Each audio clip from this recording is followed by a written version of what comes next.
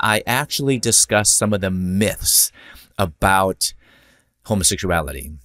Why don't you cover just a couple of those here? For example, David and Jonathan, you know, are gay, they will say, the world says. And I walk through how do we interpret the Bible well. As your watchers and listeners know, context is king. But here's the thing, a lot of times laity don't sometimes realize that there are different aspects of context. For example, there is literary context, looking at kind of the verses and the chapters around.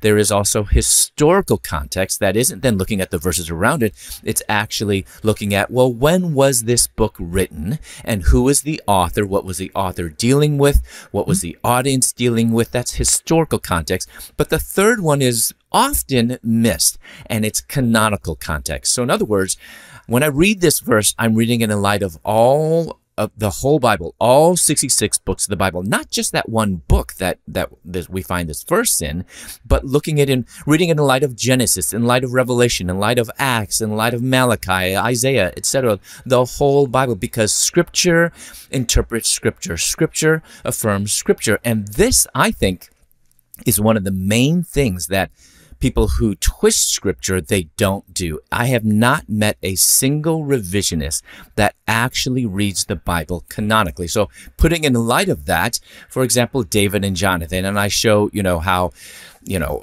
first of all, I mean, we've distorted love so much, and we look at all the examples, you know, of David and Jonathan, and we see that actually, you know, yes, Jonathan, you know, said he loved David.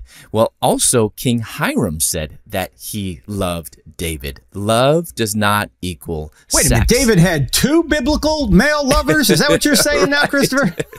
So it's very common for people in power to actually express their love for one another as a way of saying, we are allies and I love you, and there's nothing sexual about it. Right. Also, you know, a lot of times people will capitalize or pounce on the fact that Jonathan gave his robe to David. Well, we need to understand what that means. First of all, I kind of jokingly say there's something in the Old Testament that they did that maybe we don't get today, and it's called layering. You know, just because he took his robe off doesn't mean that he was naked underneath. He wore lots of layers. What's the significance of this robe in light of historical context? Well, Jonathan was next in heir to Saul, who was king, and his robe wasn't just any other robe equivalent to any other person's robe. His robe represented his power. His robe represented royalty, and specifically his robe represented that he was next in heir to the king of Israel.